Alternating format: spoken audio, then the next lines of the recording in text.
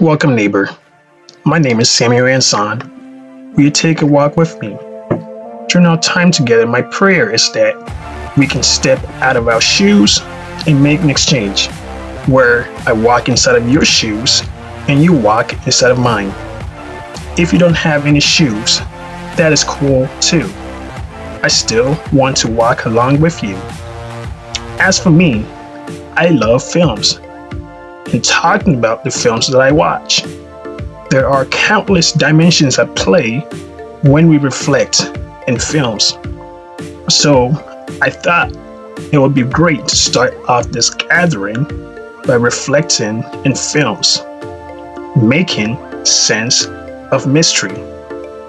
And that is exactly what we will discover as a community in this next episode. The film reflects on the question, what is the meaning of life? What is life's purpose? And how are we being called to embrace all of that? I think you all would greatly appreciate today's episode as we reflect with the immense amount of questions and multi-lens that gives us, the viewers, the amount to ponder on.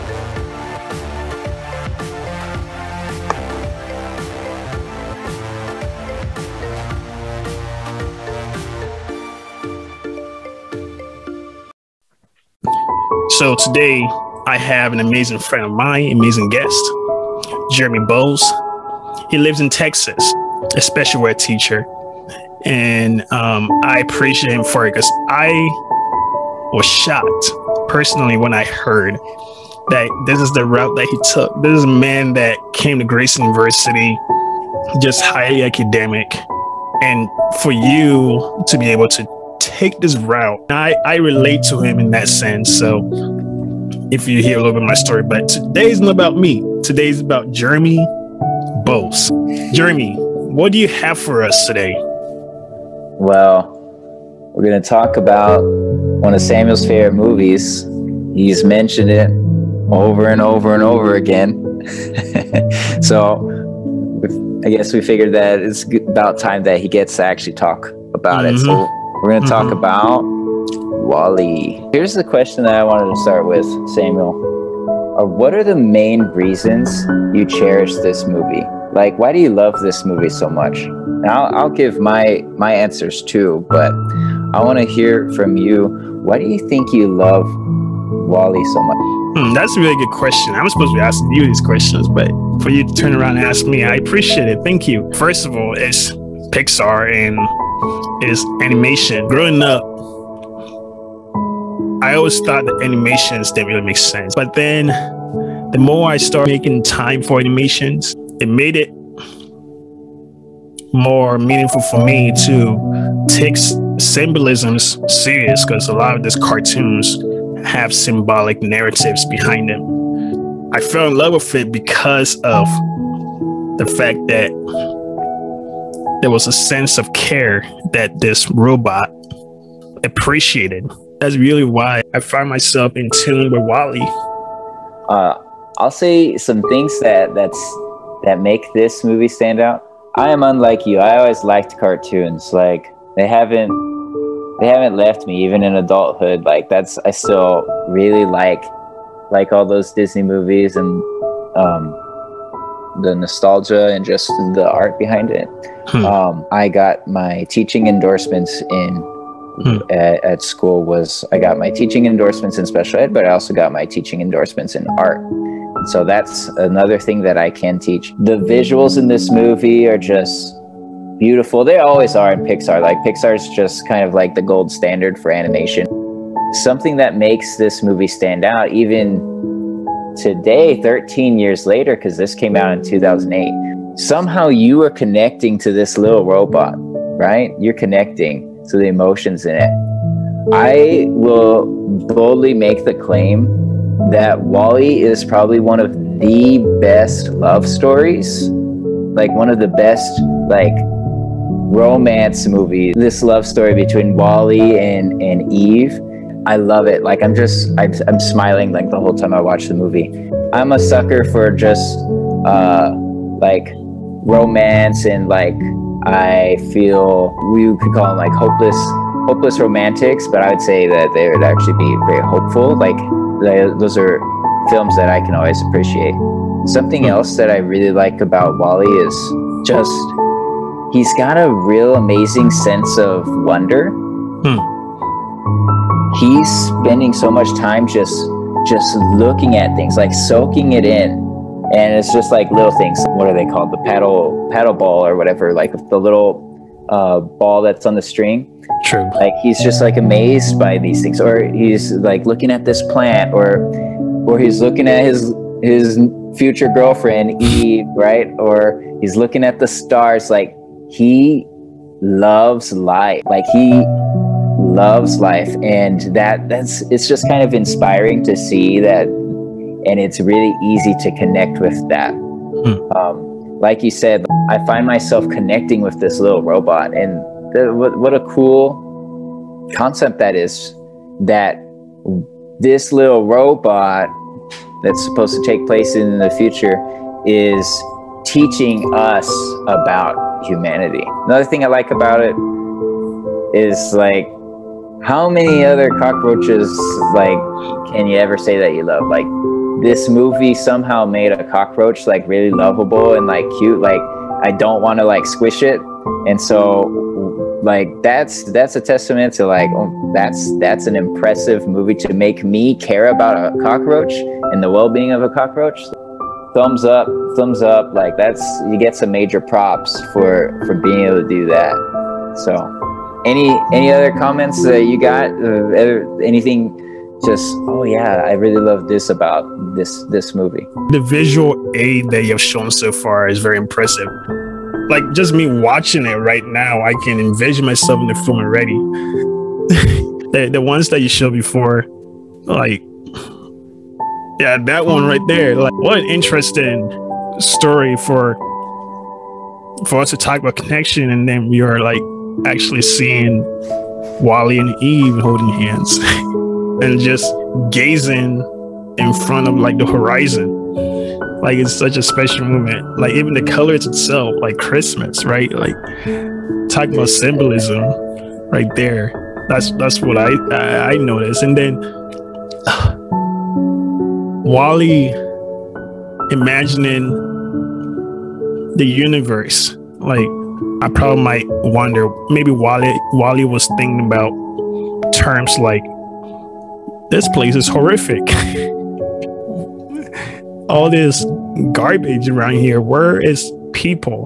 What is my mission? Like on an outside, like on a superficial like view of it, like on the surface, like it's, you look at the earth that's depicted in Wall-E, and it's just like just garbage, like towers of garbage, and he's the one building these towers all by himself. Yeah, everything's red, everything's just bad, except I don't think he hates it. Like, because he's just there doing his job, and he's just doing his thing, and he's finding all these things that like he's passionate about, that he loves. Like his musical, there's the movie Hello Dolly, like he plays that song when he's working, and he watches it when he's at home.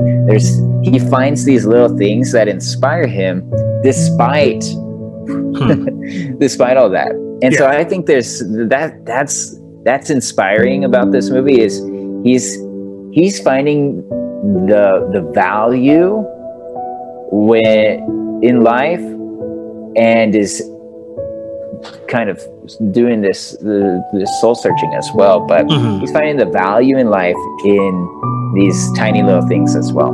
It's amazing what Pixar does, as they try really hard to make movies that teach us, that are very human, with characters that aren't human. Like one of the only movies that, like, they've got Coco and they've got The Incredibles, but everything else is like fish or bugs or toys, like things that aren't people, but yet somehow they're so easy to connect to. Seriously, so easy to connect to. Yeah, this is amazing. Microscope. Yep. Yeah, no, a detail in Wall-E that I really love, that I was really appreciative of when I was watching it, is they spent so much like time just working on his eyes, like just his observation of the world. Like they put, like, you can see the reflection in the reflection in the reflection. Like they spent a lot of work to just show, to give him these emotions, because like that's a challenge. Like, this is, how do you read the emotions off of this robot? It's not a person. Exactly. But here we are, we're doing it. Well, here's some more art that I saw that looked pretty cool. I think this one's like an official one. But anyways, so I just wanted us to kind of like brainstorm and think about like, what are some of the main themes in Wall-E? Like, what is this movie about? And like, they can be at like the level of just like the obvious themes and like what they would be listed as, like if you were telling somebody about it, and then just deeper themes if you've got any connections that you can think of. All right. But what are some themes that you feel are the main parts about Wall-E? Things that you notice? I think about chaos. I don't know if you connect with that. Yeah, what do you mean?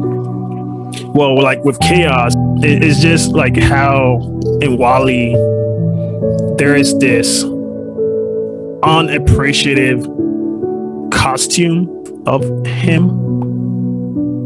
Like, I can only imagine people like judging him and like all of the way that Wall-E might go through, like all of the ways of like trauma, the chaos, that kind of misjudgment might cause Wall-E to reflect on. Just the outer appearance, just that personal aspect of who Wall-E is. What are you doing here? Yeah, I said Wall-E is probably one of the greatest love stories of all time. Okay. And I'm like, and I challenge somebody to find me a better love story, or more meaningful love story, or more pure love story, more pure type of love than Wall-E. So like, a theme for Wall-E would just be about love and what love looks like and what love means. I think that's one of the themes in it. Based off what you said, like he's an outcast. Yeah. And like, when he's on the fancy ship, when things get on and he's over with mankind again, like he does not belong there. And like, when people see him, they're like, what? And like, there's robots out to get him and remove him because he does not belong. He's an outcast. And then he becomes friends of all these other robots that are all broken. They kind of help They're him. all broken, yes. They're all broken, but they all serve a purpose. Like, they all make it through and and help save the day. I mean, and I think this one's an obvious one to anybody who watches it, but just the importance of the environment, taking care of it, and seeing value in it. Like, that's definitely a big theme. Like this one is like, Wall-E is probably something that they show like on Earth Day. Like if a teacher was showing a movie about Earth Day, they might show Wall-E. Like, that would be a choice, because like, there's these obvious, like, it's like it hits you in the head real easily with like the corporate attitude, and like all the corporations are like what runs humanity at the point. Right. It's called By and Large, and it's kind of supposed to be like their Walmart or their Amazon, and like, they're in charge. Like, instead of the president of the United States, it's like president of By and Large is the one who's like making these decisions and stuff. And they just leave Earth because it's too dirty, because we mistreated it, right? And so they're like, they leave it and they go to paradise and with the idea that the Wallies are going to clean up Earth and it'll be ready for them to get back. But oh wow, yeah, they do that for over 700 years, Like they're in the ship for over 700 years, and they don't even remember being over there. Oh man, that's a good one. The idea of like being able to embody all of the messiness of Earth and playing your part in taking care of it. I like that. Even like the picture that you're showing right now, there's this character right here. Like it looks like a captain. Oh yeah. With like soda or something in his hands. So like, so talking about the environment, like what I'm thinking about right now is like consumption. Really, that's like overconsumption that can easily lead me to make some sort of harsh judgment about that character. So I want to be careful. I don't want to fall into the trap. Oh no, that's exactly what they want you to get into, because oh really? They say like the people, once they like, all of them are just on a chair and their bones are smaller or something, like, because they don't ever walk. They're just on the chair the whole time. They haven't walked for hundreds of years, and they're just looking at screens. Like they have images, or like there's parts of the movie where they're like be two people talking to each other. They're sitting on chairs next to each other in their little paths, but they're talking to each other on the screen. and yeah, it's all about like consumerism and just like, I see, all that, and then the shortcomings of that, right? No, the captain is the one you need to rewatch it again. You gotta get the refresher. He's the one that he gets shown the plant, and then he gets all into the idea of Earth, and just like he's like, oh my gosh, that was so cool, like we got to get back there. And he has to fight with the wheel. I don't know if you remember, like the wheel, that's like it's like the computer that's controlling the thing that wants them to stay on the ship. He has to go out of his way to help get that plant and take over the computer system to get him back. Yeah, I need to watch. It's been a while since I've seen it for real. Well, there you go. I didn't watch it. It's on there. I watched it on Monday. On Disney. I would take a look at it. I don't remember if the plant grew out of a shoe. Yeah, it did. He just found it like in a refrigerator. Like that was that's why Eve was there. Okay. They sent Eve. She's like a probe. Like they send a bunch of those robots out to different planets, and they're just, or maybe just Earth, but their whole responsibility is just to look for signs of life returning to Earth. And once Wally gives her this plant, because he sees, like in his little movie, he sees a boy give some flowers to the girl in his love story that he loves to watch all the time. So he gives this plant, and then it creates like her programming, like turns, like gets it, and then she like shuts down, and then like a ship comes to bring her again. Like her whole responsibility was to bring that plant. Like that was her mission. What? Okay, I need to the plant is very important. The plant is life. It represents life. Oh yeah, and then they have to get that plant in some little hole, and then it'll get the computer system to start this new mission of going back to Earth. And all the robots on the ship, except for the outcasts, are trying to stop Wally and everybody from putting the plant in it.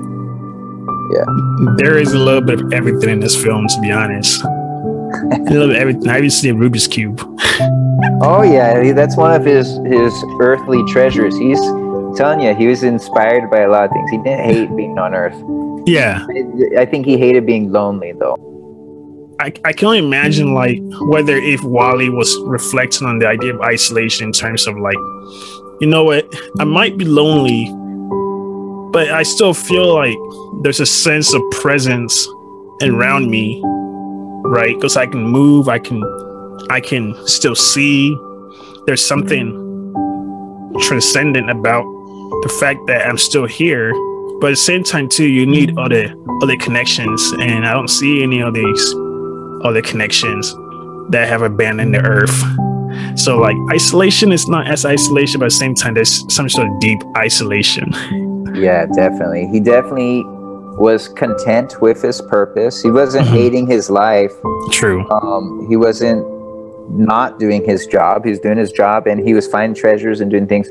But he was always like, they made it very obvious in the first 30 or 40 minutes that he was looking for more, and he was looking for love. He was looking for something beyond just that regular purpose that was programmed into him. He had a natural desire to love and to be loved. That's good. Now, how can we try to connect Wally to what you've been talking about and these made this cheap little edit with this picture? You're gonna go there? Yeah, no, I want to see how can we connect Wally. I want to see if you see any themes that connect with the things that you've been talking about with Christianity or spirituality or anything like that. Like what themes, and we've kind of already talked a little bit about those themes. Yeah. With the previous slide, but how does it remind you of some of the important themes that you usually talk about?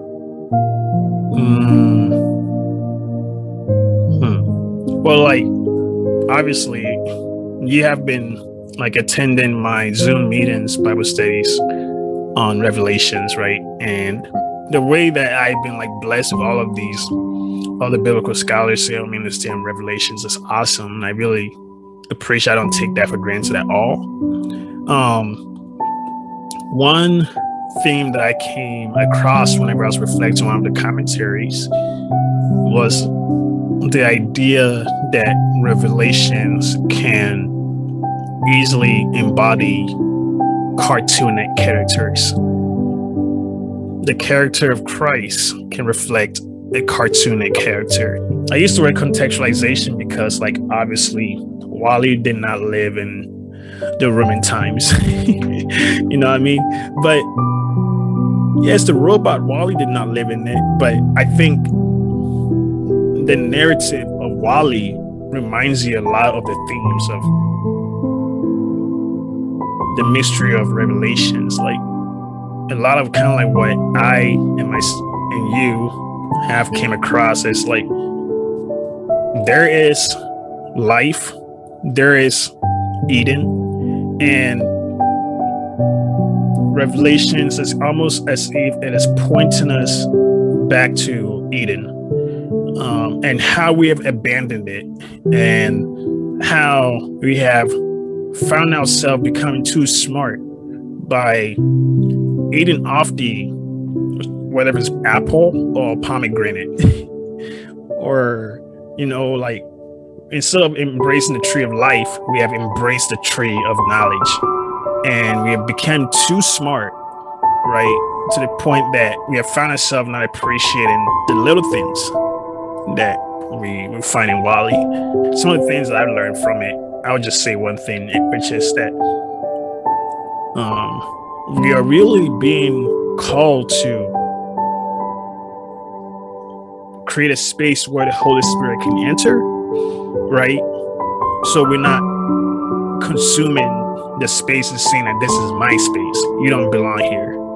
Because once the Holy Spirit enters, no one has control anymore, right? And once the Holy Spirit is part of this space that we are all part of, we can all hopefully have the ability to say, what can I contribute to this space? How can I be a participant in this space? And I think that's really what religiously I'm seeing in Wally. I don't know if that makes any sense.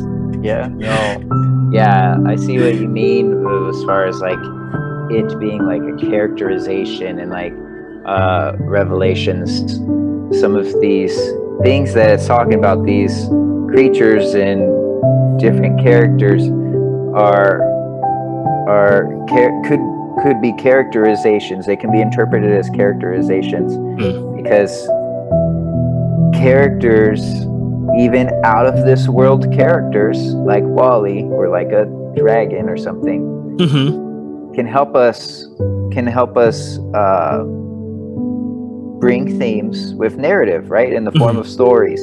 Storytelling is one of the most like oldest things. It's one of the things that makes us human, right? That sets us apart. Is we are able to tell stories, and we don't just tell absolute truth, but we tell truth and make it more palatable, make it more easier to understand, or more exciting, or different things through outrageous characters every once in a while. Yeah. Man, that's a good question. Like, that was a good question, because like the last thing too that I'm even thinking about is like when I think about the idea of wrath, right? In Revelations that we've been covering, or like I'm sure other religious spaces may have different similarities of how they view wrath. But like in Revelation itself, like it almost appears to me that like the way that I have been spending time reflecting on it, that the wrath of God really boils down to how much are we as humans willing to make a difference. If you create hate, if you create greed, that in itself can create a sense of wrath in life, right? Horribly, right? If you destroy the earth, that in itself can create a sense of wrath. So like, I think that's the message that I'm even getting from Wally. It's like, it's not so much as like God is the one who's creating this wrath. It's so much about, like, I think at least, how we have missed the nature of love, right? And how we are turning against that. And when we do, like, the wrath is really coming out of us. What we have done to not take care of this earth, so to speak. I think. You want to say something? Yeah. No, I liked what you were talking about. I really liked something that you said about turning away from the nature of love, like the turning away from the nature of loving. Like you said something about along the lines of that, and I want to touch on that in a little bit as I kind of go over some of the way I connect my spiritual philosophy and my understanding and of Christianity and the things that I really connect with to this movie and to that. But I was like looking up some different things about it. Like I was kind of surprised. I guess maybe not that surprised, because I know it was like a beloved movie. Like people like really like this movie. It's got it's tied for the highest rated Pixar movie. 95. Actually, no, I think that's wrong. I think the original Toy Story has like a 96. But 95 out of 100 on Metacritic, which is that is good. Super, super good. It's very hard to get in, even in the 90s. So yeah, this is a very well-loved movie. And so I knew there would probably be a lot of people saying different things about it. But yeah, like this movie is like recommended on like it's on like lists for like spiritual movies and stuff. And there's a lot of different theories and things that people see connection with. I did want to talk about one theory that I saw that was just kind of entertaining to me. It's not something that I take very seriously. I think it's more funny than serious, and it's just kind of jesting at it, but it is kind of weird, like some of the connections in it. So like I get why the theory has made its rounds, and like there's been a lot of people who have shared this before. But I watched there's this YouTuber that I like that makes a bunch of like, he does like this thing called like film theory and food theory and game theory. His whole show is just about like diving deep into like these theories, so either in movies, film, or food. And he does one about Wall-E, and here's the theory that he goes after. It's crazy. Back in 2017, a Reddit user by the name Vexelius had a wild idea. What if Wall-E, the robot, was Satan, and the whole space opera was a retelling of the biblical story of humanity's downfall in the Garden of Eden? Now, I know what you're thinking. That sounds insane, right? I've been doing this a long time, and I have a general sense of what makes a plausible theory from a bat guano crazy one. Most of the time, at least. Like, seriously, where would anyone even begin to get an idea like this? Well, consider the following. The biblical story of the Garden of Eden basically boils down to a woman named Eve getting tricked by Satan to deliver the apple of enlightenment to man. This results in humanity unlocking godlike knowledge, like some sort of DLC patch. God gets mad that suddenly everyone's embarrassed by their fig leaf attire and throws them out of paradise, dooming mankind to a lifetime of misery and hard labor. To quote from Genesis 3:18, "Cursed is the ground because of you. In pain you shall eat of it all the days of your life." He did not make this theory. It was some theory that appeared on Reddit like years ago, but he kind of like dives deep into it in this YouTube video about how Wall-E is like Lucifer, like the serpent form of Lucifer. Like you talked about like Eden, you found like connections, like going back to Eden and different things. Yeah, return back to Earth. And I think that's more in the lines of how I see it. But so in a very basic form, the creation story in the Garden of Eden, we have these two people, right? Adam and Eve, and there's a seedling that provides a lot of knowledge that is that changes everything, then takes them, it creates a fall from paradise. They leave paradise because of that, right? That's a very basic sense of it. And I'm kind of using choice words on purpose to fit this theory. But would you agree, like in a basic sense, that's the creation story? You got these two people, Adam and Eve. This seedling is given to Eve and she takes it, and that creates a fall from paradise, right? Is that fair? Did you say seedling? I'm saying seedling, yes.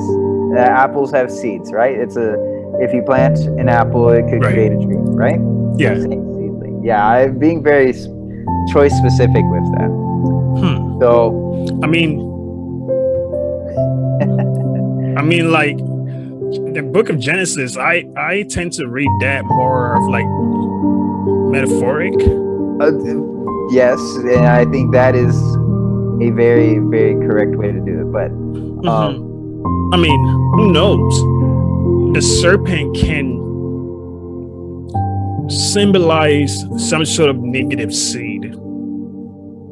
You know what I mean? That like our words can be fruits. Like if you produce good fruits in people, you will see that. And if you don't, you will see that. So maybe that kind of manipulation can be its own form of seed that Eve found, I don't know, herself buying into. Yeah, I think that's pretty interesting. I'm gonna steer us back into this direction that I was going for. So we got these two characters, Adam and Eve. Eve is given a seedling. They fall from paradise, right? It changes everything. Wall-E gives a literal seedling, gives a plant, a small sprout, to a character named Eve, a girl that he falls in love with, right?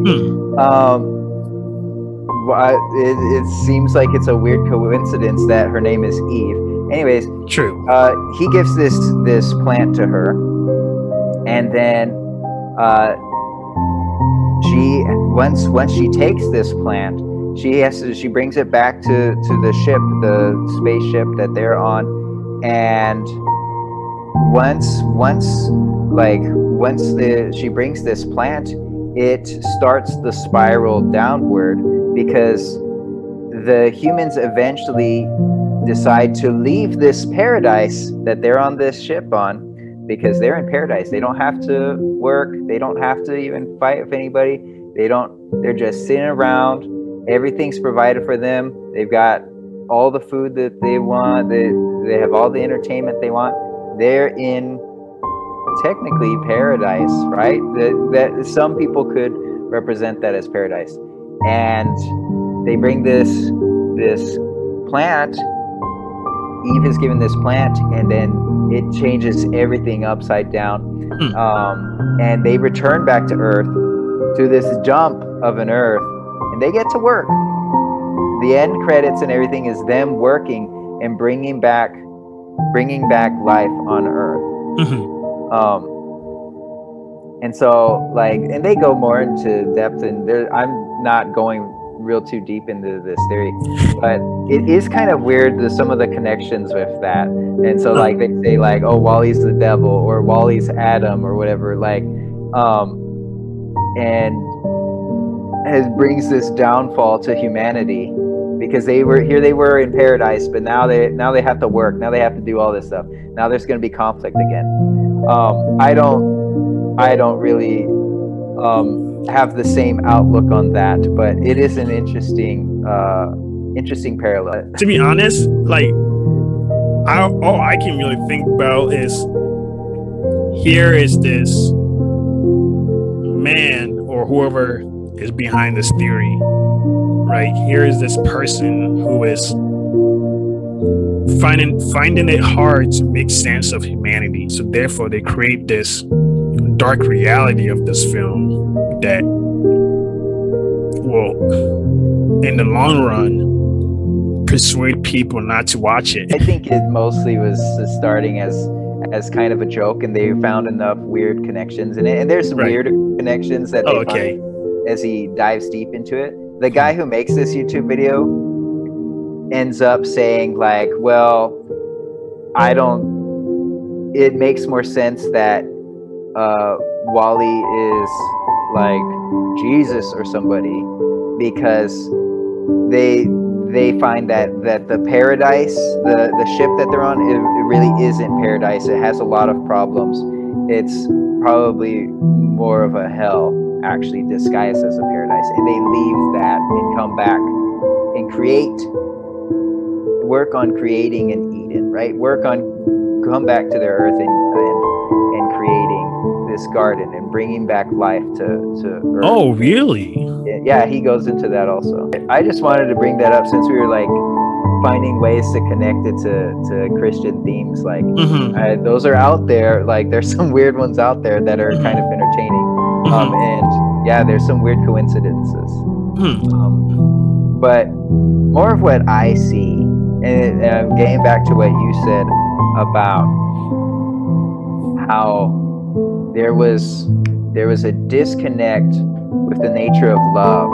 Like, humanity lost its connection with what love is, and it lost its connection with our home, with our earth, and with nature and different things in this movie. And they treat it badly while they're still on Earth, and they turn it into a dump, which is we feel a lot of connections with that, because we see it. It's kind of an extreme example, but it's you look at Wally and you look at what we do on Earth right now, and it's like, okay, yeah, I can see how this is like a possible reality. Like, it's not like too outlandish. Like, I saw a meme a couple days ago. It was actually on the day I watched Wally. I saw a random meme about Wally. It was a weird coincidence. It said, Wally came out today 13 years ago. I watched it on the day it came out, I guess. Wally came out today 13 years ago, and you guys still aren't recycling. So I thought that was pretty funny, but in a sad way. But you said the disconnect from the nature of love, like that really is a big theme. I loved your words with it because it really kind of helped shape I had this theme in mind, but I'm going to use your words to shape it. Go ahead. Is the people are in paradise, but they have lost connection with reality. Yeah. And lost connections with themselves. And once Wally gets there, like he interacts with two people and kind of brings them back to reality, like takes them away from their screen. And those people, after they meet Wally, like Wally's not with them very often anymore. But then they kind of, it all comes back to them. Like they start getting in touch with their humanity again. Like they're interacting with each other. Like they're over there using a pool and they say the comment like, oh, we had a pool? And they were just always like rolling around in their flying chairs and looking at their screens. They never knew that they had a pool, and they're just over there having genuine conversation and like laughing with each other and playing with each other, and being human again. And loving, right? Showing each other love. And so like what I said before were like the theme that really speaks to me when I'm like boldly kind of claim that this is the best love story that's on film. Like you can't beat this one. It's not like a passionate or like desirous love. Like this is like a fantastic example of just pure love. Like this connection with Eve, like they're not like, oh she's so hot or whatever. Like it's just like he just genuinely, like you are seeing examples of just what it means to care for somebody, what it means to sacrifice for somebody, what it means, like seeing just like genuine interest and excitement in somebody's presence, and being like he just wants to, like a big central plot of this is he just wants to hold her hand so badly. Like that's what he wants. He wants to hold her hand. And when he finally gets to do that, it's a big moment in the movie. That's so innocent and pure, but it's just like that's such a realistic and just beautiful reminder of real love. And it also just shows a love for humanity and a love for nature and a love for creation and things that people have made. Like we don't think about a paddle ball, like we don't think anything special about a paddle ball, but somebody we're standing on shoulders of giants. Like somebody figured out how to put wood together like that, and somebody figured out how to create a tool to cut it in that shape, and somebody figured out how to create a rubber string, and somebody figured out how to create a ball, and then somebody figured out how to turn it all into some little game. And we don't think anything of it. We see it at the dollar store and we're just like, oh, that's trash. That's trash. Yeah, exactly. But Wally loves it. And so like that showing that and seeing reminders of that, and just like that's why I like about going to church and just my connection with spirituality is it's often just it's a good reminder. It's a good time to sit down and reflect and meditate and connect with the appreciation of just life and all that. So yeah, that's how I connect it. Like the Christianity and just spirituality in general, for me, everything goes through love in it. Like you can't talk about it without love for those things. Like I said, like people, relationship, humanity, life, like the creation of things. Like that's what God is to me. Just all that. So having Wally being such an appreciative soul of all the life around him, that's very spiritual to me. And that's something that I think we strive for a lot and fall short of. But I think I think that's one of the main missions of Christianity is like, if you can live your life like that, you're doing it, right? You're living like Jesus, like loving in that way. I agree, to be honest. If I can just pick on some themes that you have reflected on just now, like, it just reminded me of one quote that I came across the other day from this philosopher named like Hippocrates, and like he says something like, before you heal someone, ask them if they're willing to give up on the things that made them sick. And when I reflect on that quote, a lot of what you were reminding me of is exactly that, which is we are not willing in this world to let go on the things that makes us sick. It doesn't necessarily have to be things that we love, like, oh, I love this food, and for some reason in that food there was this dirt that landed in it. When I think about personally the things that makes us sick, right, is we as humans have taken things for granted. Like politically, we have found ourselves engaging so much with our favorite politicians or our favorite presidents or our favorite countries, right? Our favorite policies. And a lot of time when we find ourselves favoritizing these things, I wonder if they can lead us into some sort of traumatic drama that we will not be able or prepared to deal with.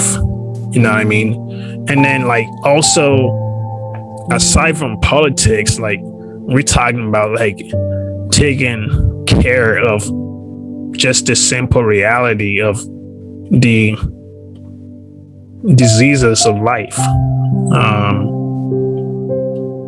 Like for example, pollution, or how we pollute the world, how much we travel with vehicles, for instance, and could there be a time where we probably might have to limit that amount of traveling so we can stay more locally with the communities around us? Is like, even like yesterday, I was like sharing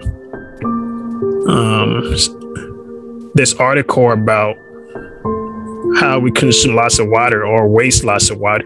And then one thing that I came across was that it's hardly impossible for people to waste water. But when they use that term, I just came across that like electricity produces water, especially in local areas.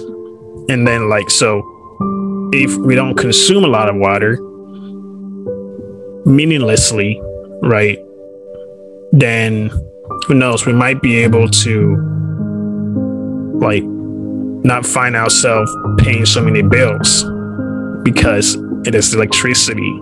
It's not so much that the water is going to go to waste. There's always going to be enough water, because I think there's some sort of like 7% of water that percentage that people use on this earth. But it's like I don't know, the connection between electricity and water. You might probably expand on that.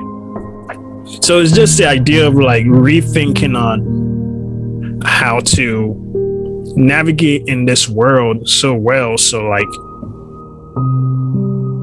whenever we go for some sort of healing or some sort of love, or you know, present ourselves before God like Moses did at the burning bush, are we willing to let go of, like, contribute to letting go of the things that are putting us in these situations that God doesn't want us to be in the first place?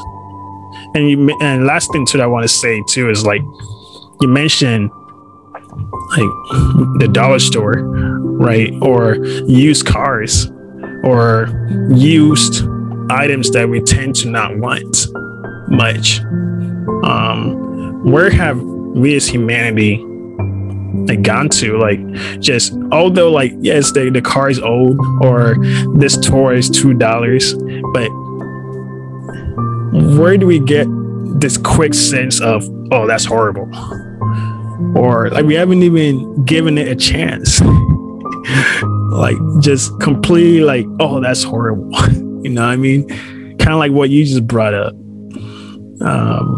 But like we have just missed the reality of the power of appreciation. I don't know. It can be a little sad. It can be a little sad. Yeah. I think this movie definitely brings up, if you're paying attention to it, it brings up questions in your mind of, what do I value? Mm-hmm. And what should I be valuing? Mm-hmm. Right? Like there's a scene in it where Wally finds like an engagement ring. Like he opens up like a little case and he finds like a diamond, like a big diamond engagement ring. And he takes the ring and he throws it away. And he takes the box because he's so like interested in the box. Wow. He's putting value in that. He didn't see any value in the ring. He's just like, oh, whatever, that one's trash. But this cool thing opens up and down, like, and so like you're saying, like, oh, what are we putting value in? And water, like our environment is something that doesn't get enough value put into it, right? Mm-hmm. Like I saw a meme a little while ago. I saw somebody respond, like there was like a tweet that Elon Musk sent out, I don't know, like months ago, that was like $100 million to whoever creates to the next young scientist who creates something that will help purify our air or whatever. I'm butchering this, but something along the lines of that. And the meme was like, wow, whoever invented trees is gonna be rich. And it's just like things that are just so basic and just are innate parts of our world. Like we don't put enough value in them, and we don't spend enough time being mindful about them. We're just like, oh, it's just a tree. But like there's like, if you really just think about it, like it's just so amazing, like all the different components and all the different things, and just the fact that it exists in the first place. There's hospital in that box. Like there's therapy in that box. Like you open this box, even you talking about, you start like, there's a smile in your face, like just while you're opening this box, and and opens it, like you're smiling, but you the fact that you're able to laugh, there's a sense of healing already. The sense that you find that kind of humor just opening this box, like there's a sense of restoration, like this disconnection from all of this depression that you're going through. You just sense this sense of awe. It's important to do that, to be in awe of life and creation. Mm-hmm. It's very humbling, it's very inspiring. All right, so here's a picture from the movie. Like the credits are really interesting. As somebody who could be an art teacher or whatever, like did art in college and stuff, it was very just neat open credits, because what they do is like once they get back to Earth and then it just ends, and then they show like a series of different pictures, and it starts off with like cave drawings, and then it goes to like Egyptian drawings, and then it goes to like, it goes through ages of different art styles. And this is one of the ones, this is supposed to kind of look like in the style of like Vincent van Gogh, like different impressionists, and he's very popular artist. Well, he's a lot of people's favorite artist in the United States. But I like this picture a lot, and we were talking about just being in awe of creation and awe of life. Like here they are looking at a bird, right? life is returning. So it's a little bit extra special. There aren't birds the birds aren't as commonplace in Wally's Earth, but they have a sense of appreciation. And what a world it would be if we could always just keep that sense of wonder and appreciation like kids have, right? Seriously. A lot of people are like, oh, I love hanging out with kids because I love seeing the world through their eyes or whatever, like, because everything's so new to them and they've got so much question. And then at some point, people just kind of are just like, whatever. Like they become too complacent with it. But anyways, there's this picture. And I wanted this is the last thing that I've got that I found, but this is a quote from the director of Wall-E that was pretty good. So he actually uses some of his Christian background in his movies that he's made. So this is what he said. Oh, wow. What really interested me was the idea of the most human thing in the universe being a machine, because it has more interest in finding out what the point of living is than actual people, right? Than actual people do. Like sometimes we don't really care, right? We don't have that sense of awe, or at least sometimes we do, but then we fall out of that. Like it becomes too easy to get complacent again. And he says, the greatest commandment Christ gave us is to love, but that's not always our priority. So I came up with this premise that could demonstrate what I was trying to say, that irrational love defeats the world's programming.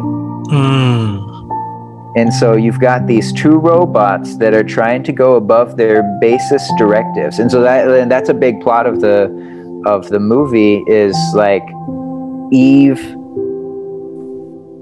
has this directive. She has this mission. She has to put this plant in the thing. Like that's what is important to her.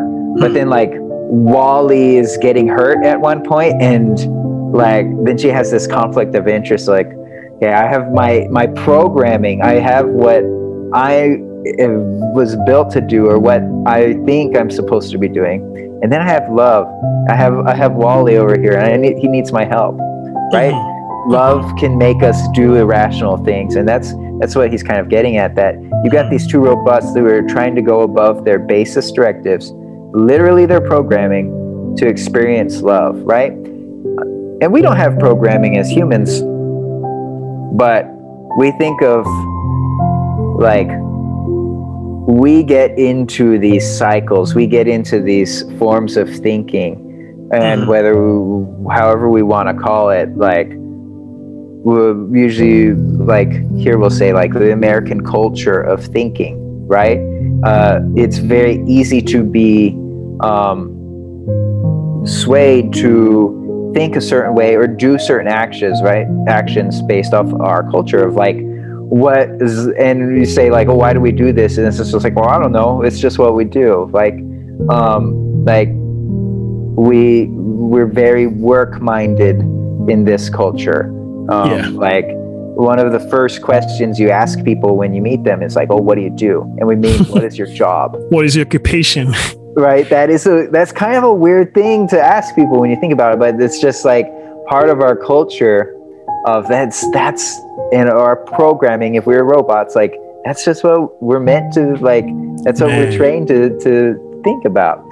And so there's a lot of messages of like, well, we talk about like, oh, the real world, and like I counsel and direct a bunch of like church camps for our church, and the kids always talk about like, oh, it's very different than the real world, and what they mean is just like all the influences of their life and just the culture of that they live within having a lot of influence on them.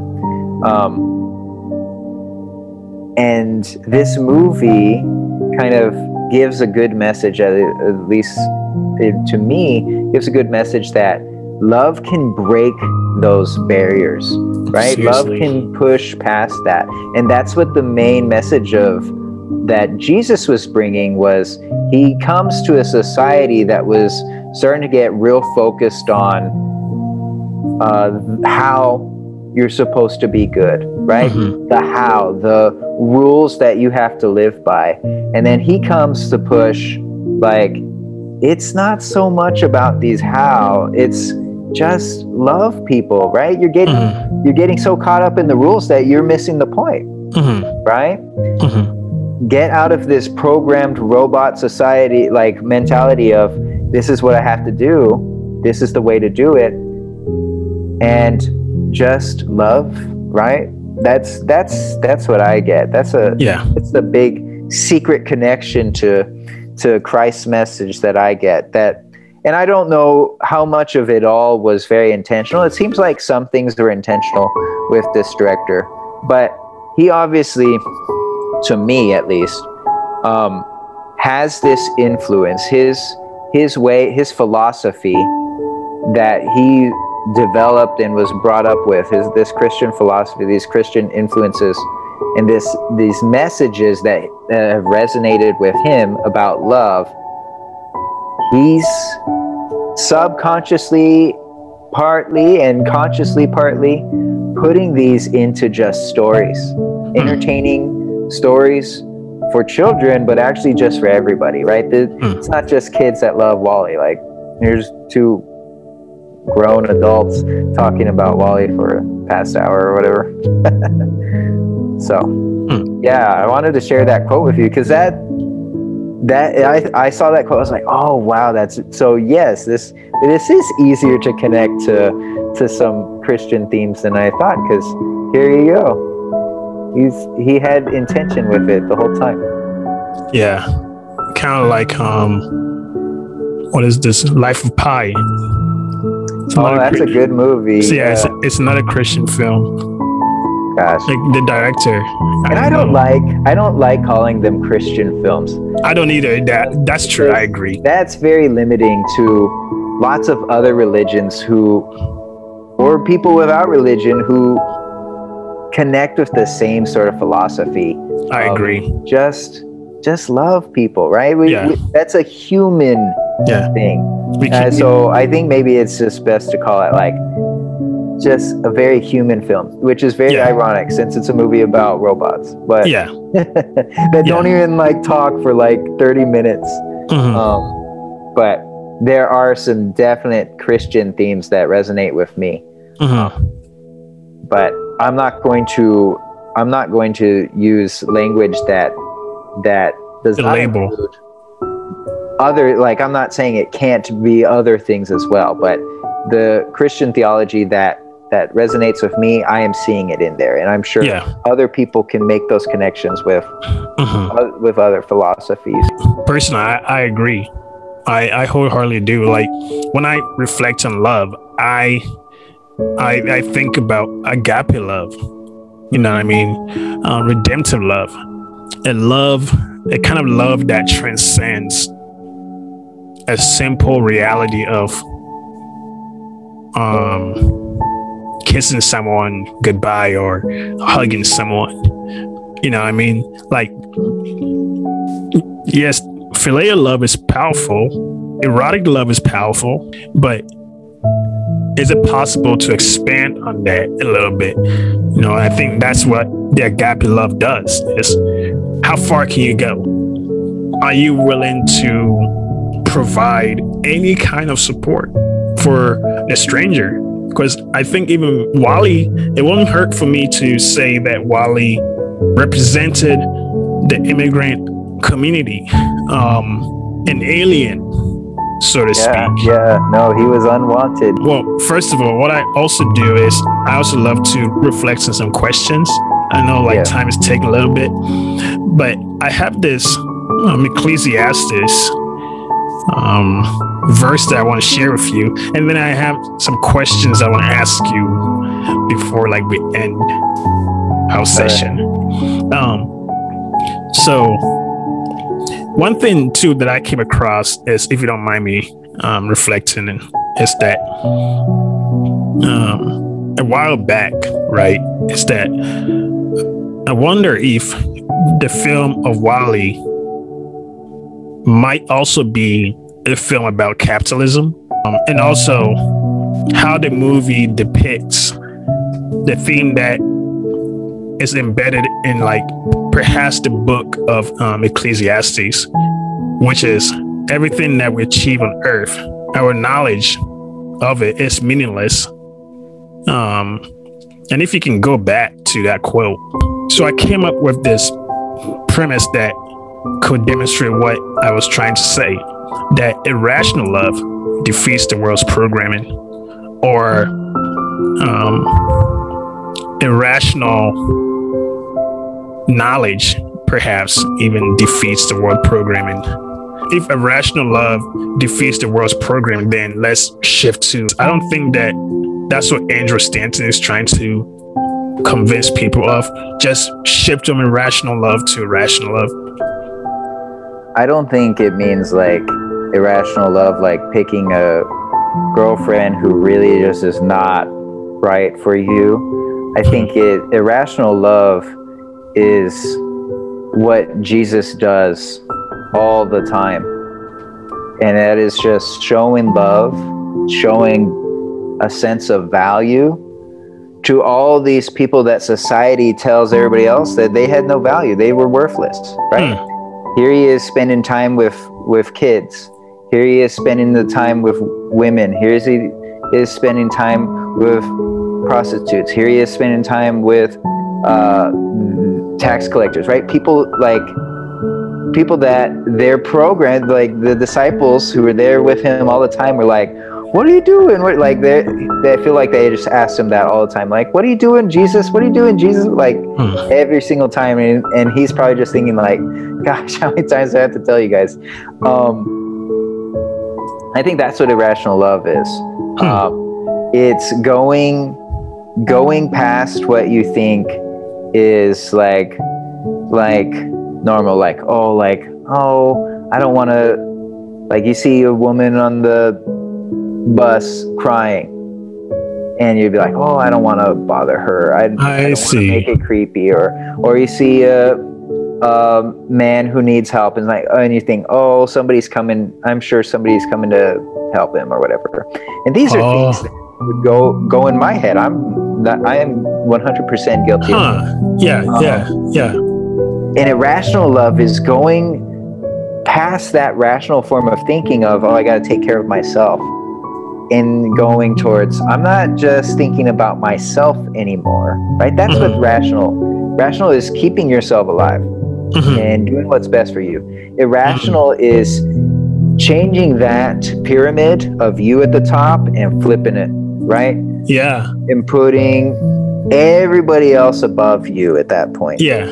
And that's a challenge. That's a challenge. And I'm not saying that I don't know if I'm ever going to be capable of fully flipping that over, but I try, and I like to surround myself with movies and with stories like this that are inspiring to me, that are like, okay, I'm really tired right now, or I'm really busy, but this person, they put a lot of work into this. I'm going to show my support. I'm going to go and help them out, or I'm going to go and listen to what they say, or I'm going to go and work with them, or I'm going to go do that.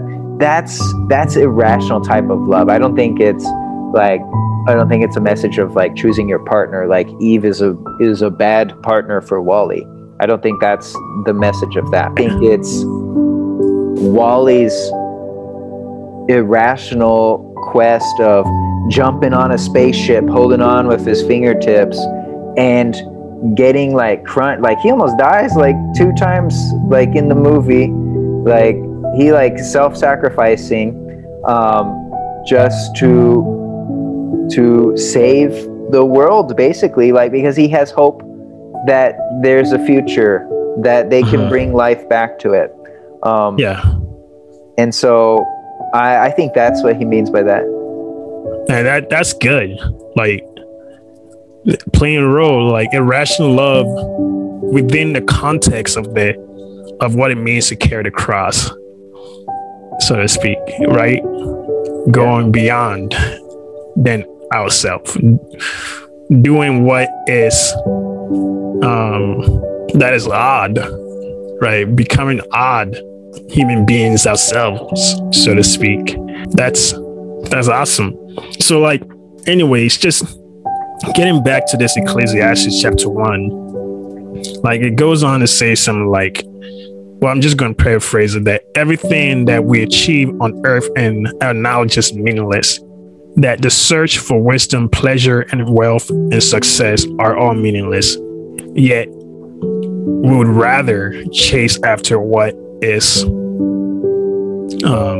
meaningless, and not what is meaningful. How do you think that we as humans might be able to appreciate what is meaningful?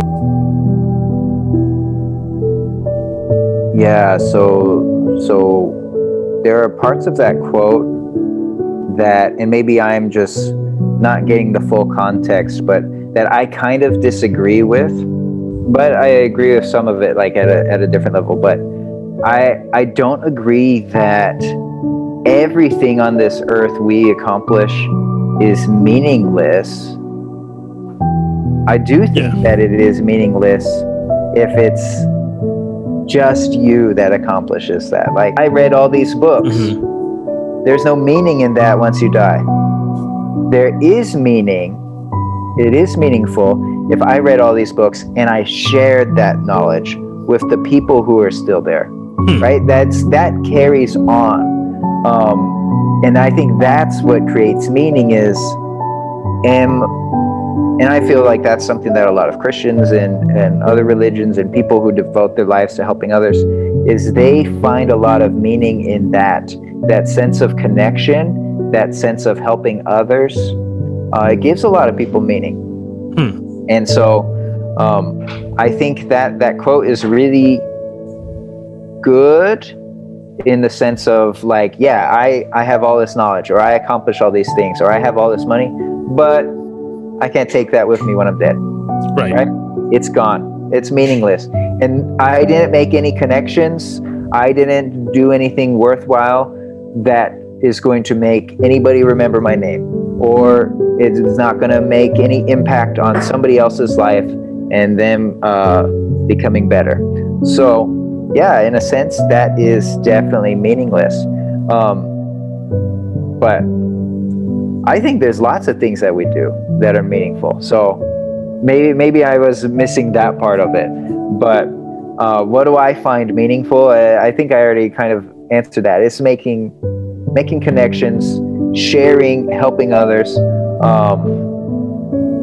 If I'm doing something that makes somebody else, even if it's just one person, day better, that's meaningful, because I don't know the impact of it. It could be a small seedling, but it can grow into a tree that could help others as well. Yes, that's kind of like how I have been able to reflect on Ecclesiastes chapter 1 myself,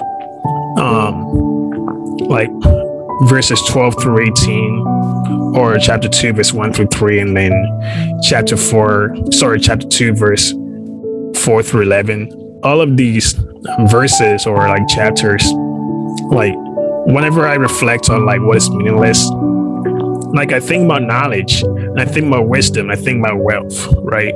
So the question I tend to ask myself is, well, I do have wealth, but does wealth have two different meanings? And if so, how do I distinguish myself from the meaningless reality of wealth and the meaningful reality of wealth, right? And I think I find a lot of wealth in kind of like what you talk about, making connections with people, and like that's valuable to me than simply just becoming attached to actual currency per se. And I think same goes for pleasure and wisdom.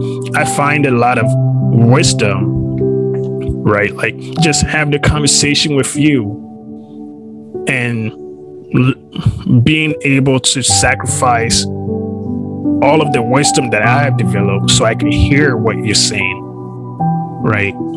If I can't sacrifice that, then that can be meaningless, because at the end of the day it can result to idolatry, the idolatry of wisdom. How do you think, one, how do you think we might be able to speak of WALL-E as a postmodern movie? The other question too I want to ask you is, how do you think music and sound editing give them structural shape, like gives WALL-E, the film WALL-E, structural shape? So yeah, I guess that it's definitely a risky movie, and it definitely tests what we might expect out of things. Like everything about it is backwards, right? These are two robots who are the most human things in this movie, in the galaxy, in the universe. Right. This is a kids movie, and it spends a big budget kids movie from Disney, and it's like, that's a big risk to spend the first 30 minutes practically like with no dialogue, like no talking. And there hardly ever any talking in the whole movie, really. Something that this director, something that's very important to him, and he was talking about this, the first movie he directed was Finding Nemo. But he was talking about this, something that he really tries to do in his movie is he doesn't want it to be direct. He thinks that it becomes a lot more interesting when instead of giving somebody 4, you give them 2 + 2. You involve the audience into solving the problems. You don't give them direct answers. You let them fill in the blank, because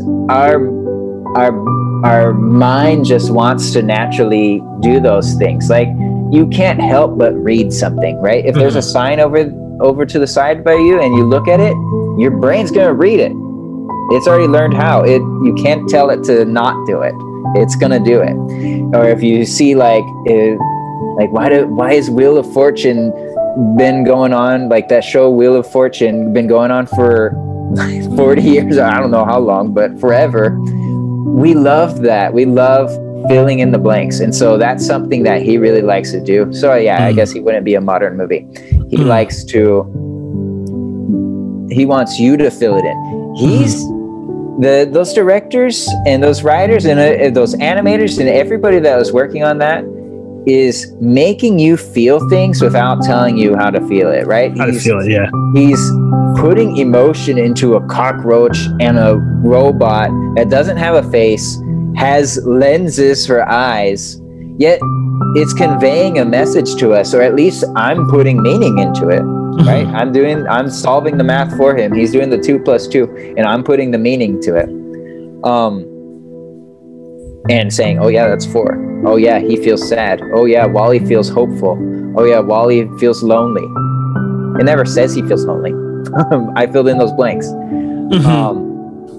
So, and the music and everything, there's a major part of that. I mean, music is mood in movies. Like, and the music is fantastic. It's really good. Like, there's some music in there. It's like, oh wow, I forgot about the music in this. This sounds really nice. And I don't personally love the musical that WALL-E likes, or at least I should probably give it another shot. It's called Hello Dolly. Like, my mom made me watch it. It's a musical that she likes. She made us watch it after we watched WALL-E. She's like, oh, you gotta watch this classic musical. And I thought it was boring, but I'll have to give it another shot. But the timing and everything of it just keeps using music from that. It just feels so emotional and raw and just good. Like, it's really, really well. Like, this movie, interestingly enough, I don't think it won, but it was nominated for the Oscar for best script or whatever. And you think like somebody's first reaction might be, script? There's all they say is like WALL-E, Eva, like they hardly any words. How is there this much writing and all that? Like, how could that be worthy of being regarded as one of the best, right? Because there's hardly any words in it. How's there a script? Or how is there a worthwhile script? But what I saw somebody who was writing an article about this. They were looking at the script, and it'll say like beep, like it'll say like beep in parentheses, and then they'll write like everything that beep is supposed to mean in that. Like,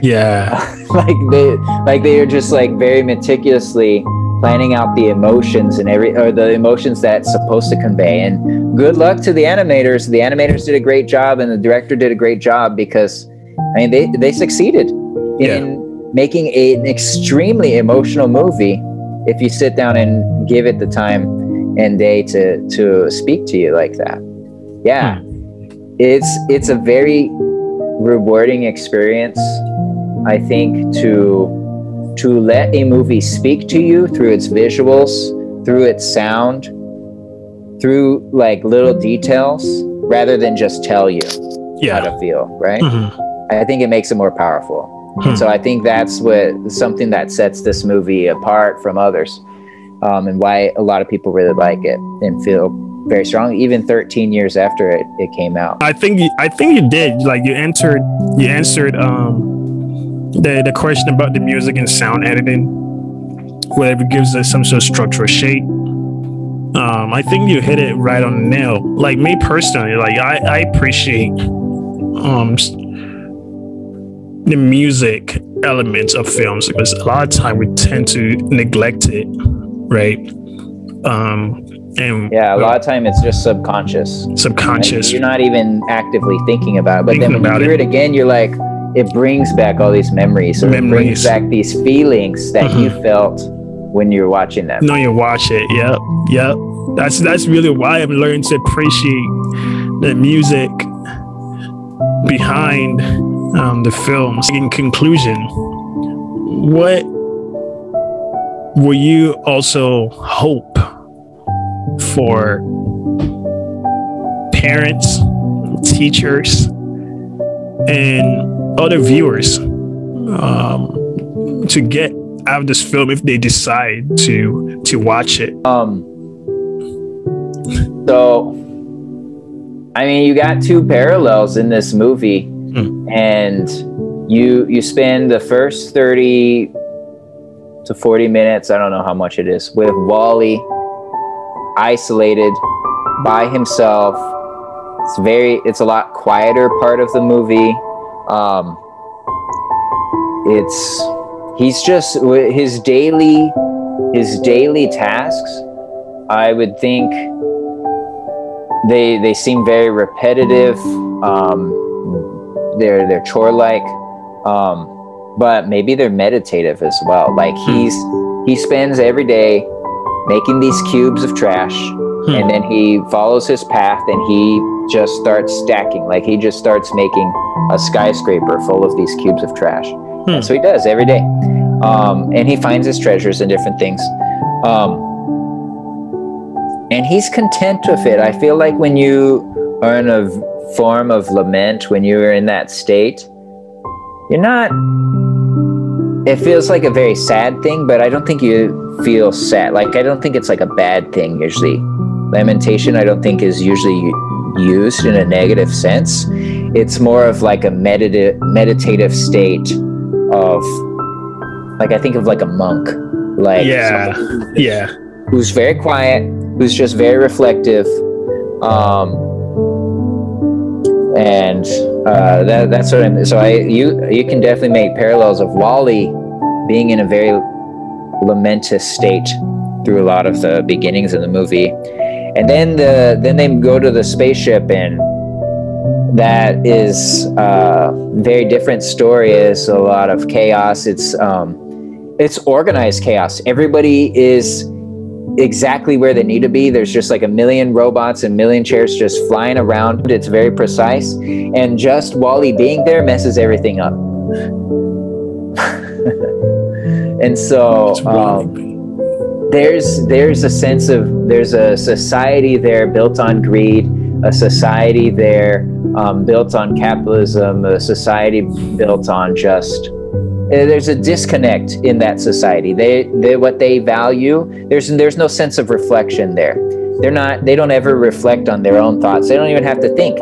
They're told to what to buy, they're told to what to wear, they're told to what to play and what to enjoy. And so there's no lamentation at all. There's no lamenting at all in that society. And Wally's presence and Wally's mission gets people to flip that and to start thinking. There's a part of the movie where he decides, he's like, no, we need to go back to Earth. And the computer's like, I can't do that. And he's like, well, I'm going to do it anyways. And then the computer takes over the ship and locks him away in darkness in the ship. And he has to sit there and think and reflect. And that's probably the first time a human sits and reflects and sits in silence and sits in sadness and despair in like hundreds of years in this movie. And so out of that, he comes up with a plan that helps saves the day. So I think lament can be a powerful tool. It can be a powerful tool, but it's kind of scary. It's not something that probably a lot of people are comfortable with. We don't like embracing sad things. We're like, oh, and I used to have this philosophy, like in college, I used to think a lot like, why would you waste time being sad? Mm-hmm. And then I watched another Pixar movie, Inside Out. Okay. Have you seen that movie? No, I have not. Okay, you gotta see it. All right. And we can talk about it. That is probably one of the most important movies I've seen. I don't like it better than Wall-E, but it's one of the most important movies that I've seen because it helped put words and it helped me contextualize why sadness could be important, why some people are sad, and why there's value in that. Because before it was, you'll have to see it. It's a very, I consider it one of the most important movies that I ever have seen, because it really helped me be better at relationships and not just like spouse, boyfriend, girlfriend, that sort of thing. I'm talking about just understanding people. It helped me understand and connect with people a little bit better, and help me help people a little bit better, because sadness is part of our life. It's a human thing. And so it helped me really answer the question of what's the point of being sad? And so lamentation, like there's a point in kind of meditating and being in that solemn and that state of reflection. But that would be hard to do in a very busy landscape of greed and things to do. And sometimes, that's a good reminder to take some time during our days to just sit and dwell in the moment, right? In the moment, yeah. Instead of just be busy. You said it. You were like, Wall-E goes into this space where there's all these robots moving around him. Mm-hmm. He just messes everything up. Like, that is so... Yeah, just by being there. Being there, like... What? Like, it's this harmless...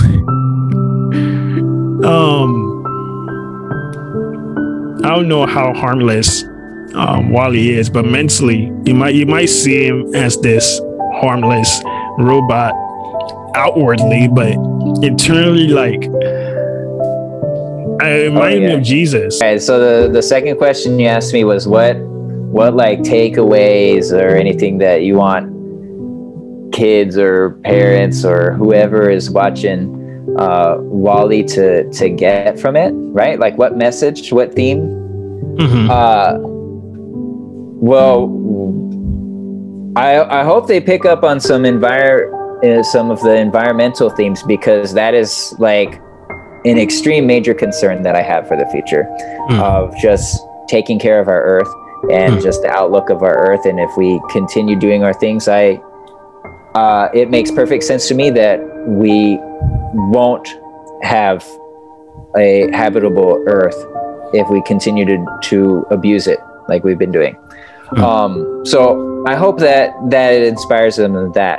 but I also just really hope that they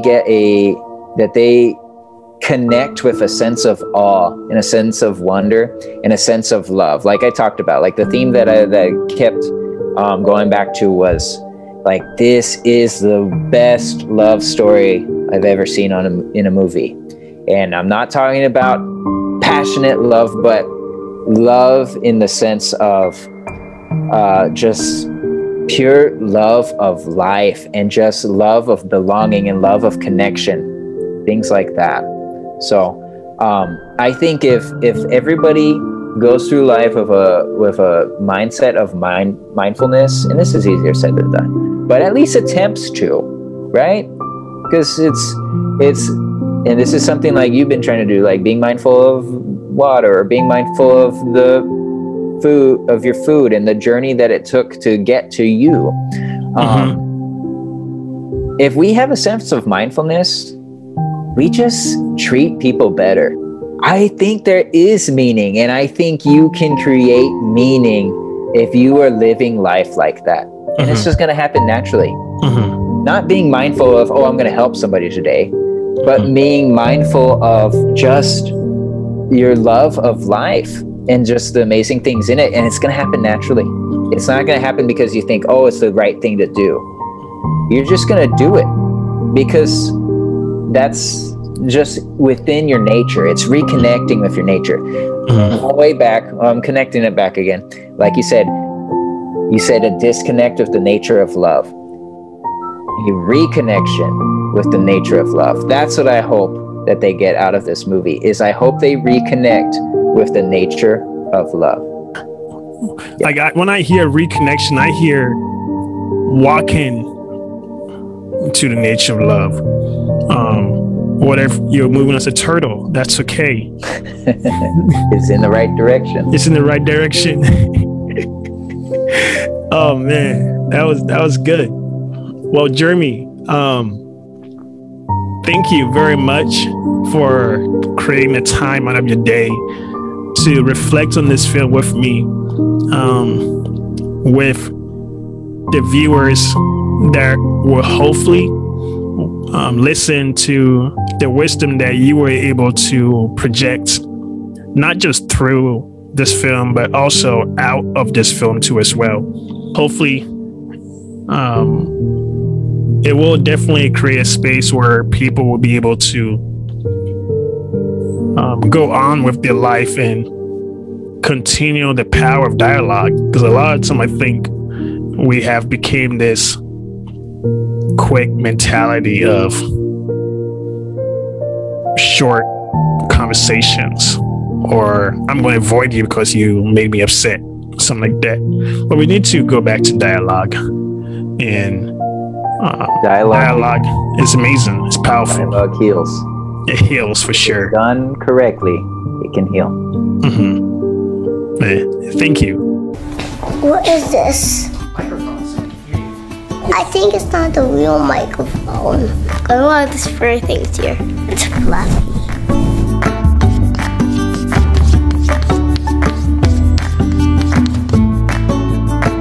What is love? When you love somebody. It's a thing that comes from your heart. Like when you hug someone or kiss someone. And you can do nice things to them. Like you love your mommy. What does it feel like to love someone? Like so happy. It's when you meet someone and then you really like them and then you like love them. You love to love them because you love to. Well, not everybody, but I do love people. It makes you feel so good. It's so important because you really just love people no matter what, and you love them forever, and that's why.